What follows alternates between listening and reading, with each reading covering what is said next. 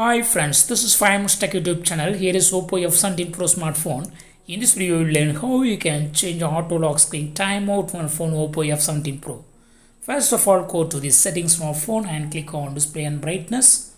Now click on auto screen off, and by default 30 seconds, maximum 30 minutes, minimum 15 seconds. If you choose 15 seconds, after 15 seconds of inactivity of a phone screen will be automatically locked.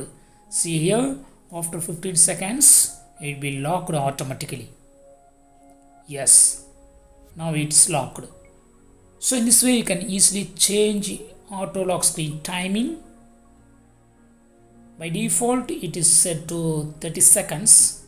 You can change it as per your wish from the list. Maximum is 30 minutes, minimum 15 seconds. That's all friends. Thanks for watching. Bye.